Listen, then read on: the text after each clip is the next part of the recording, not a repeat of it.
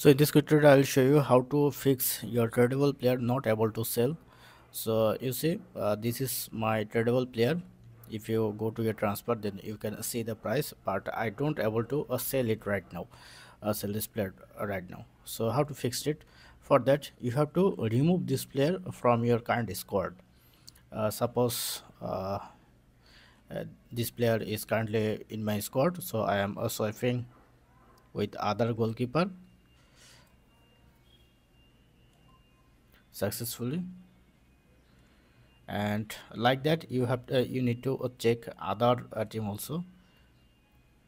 So I am swiping him also here, then press and swipe, and check my other team, there is no available.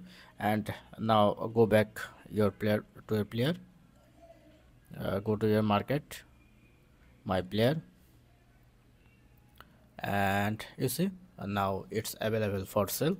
So I am pressing sell, unlock, continue, and press on sell, and again press on confirm, and go to my order now. Then you can see my player is enlisted for a sell.